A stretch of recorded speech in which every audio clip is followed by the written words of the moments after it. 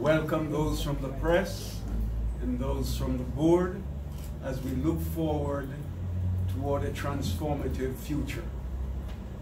The partnership between ZON International and Northern Caribbean University, as you heard, has been a productive partnership. When the information came to my desk as president that this relationship was developing, I had the privilege of looking into it quite seriously. At that time, I think it was about 2 or 3 years old. And I saw the potential in it, but that potential has far outstripped what my vision could have seen then. There are 2 people in the audience that I think I ought to draw attention to, although they may resent it and they will tell me after I get down from here.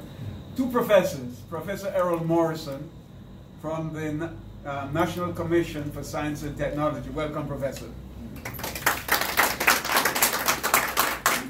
The other professor is Professor Bob Walters from Arizona State University. Welcome, Professor. I acknowledge them because of their long-standing working with ZON International. Professor Morrison, as a government representative, has been from the beginning a very strong supporter in the prospects of what ZON could do, not only with Northern Caribbean University, but with this nation. And through him, the government has been supporting this venture. Started with Prime Minister Portia Simpson Miller, and has continued under the new Prime Minister, Mr. Holness. And they have continued to support the effort of this partnership. Now, it's an unusual partnership, and I really should take a little minute or 2 to describe this partnership. Usually, the government partners with its own. That is, it partners with its own institutions. In this case, the government is partnering both with its own institution, CASE, with Jamaica 4-H, and with Northern Caribbean University in this venture. And to that extent, I want to say it's a unique partnership. And I want to affirm the government in progressing in this direction. As a matter of fact, I want to challenge the government. As we look at funds that should be spent in the nation, etc., I am suggesting that the government ought to give serious attention to research funds, etc., that comes also to private, religious-based institutions like Northern Caribbean University.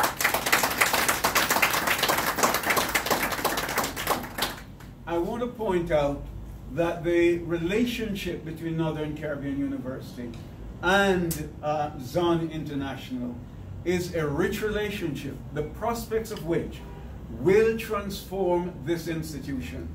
You'll hear more about that even as the day progresses, as you'll hear some specifics about how the company plans to make this a part of the trajectory going into the future to make that difference. But I want to also point out that agriculture is a significant part of any nation building. Any nation. If you cannot feed yourself, you will always be dependent. I don't care how intellectually solid you are.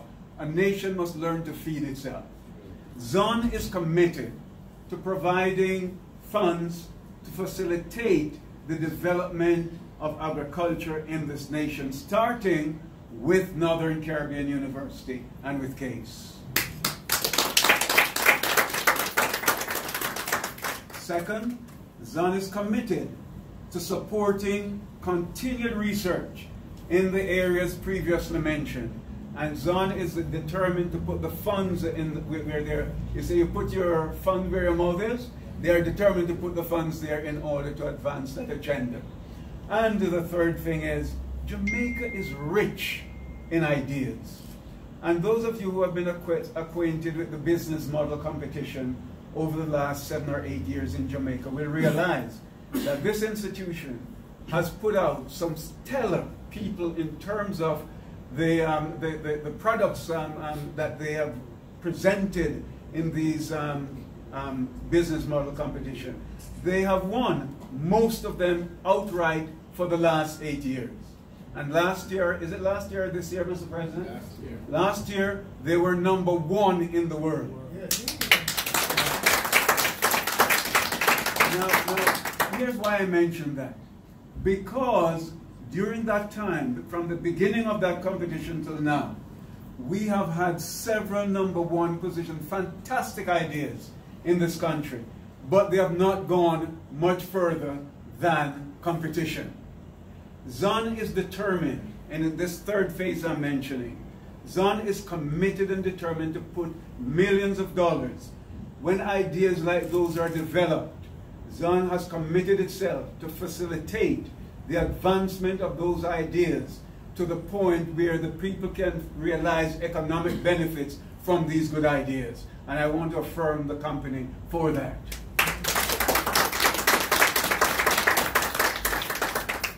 I want to make 2 more points before I sit down.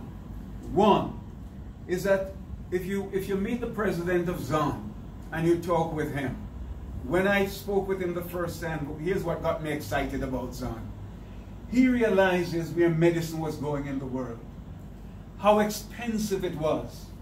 I was just sharing with my colleagues a few minutes ago, coming here, that a mother whose daughter is on diabetes, Prof, what do you need for diabetes? Insulin. Went to Canada to get her insulin. She paid $1,200 for the insulin she got. That same insulin would cost $12,000 in the United States. Medicine is costly. ZON is determined that as it advances forward, it will do its best to keep medicine at a price that most people can enjoy the facility of that medicine.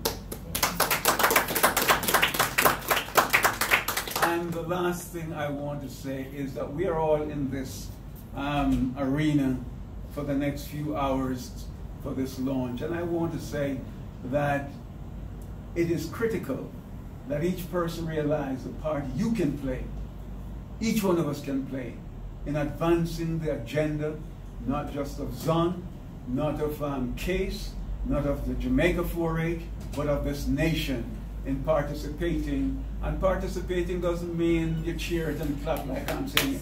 Participating means you also sign up and make sure you get one of the canisters, cans, tins, whatever name you want to call it, get one and advance the agenda of Jamaica. Transformation is here.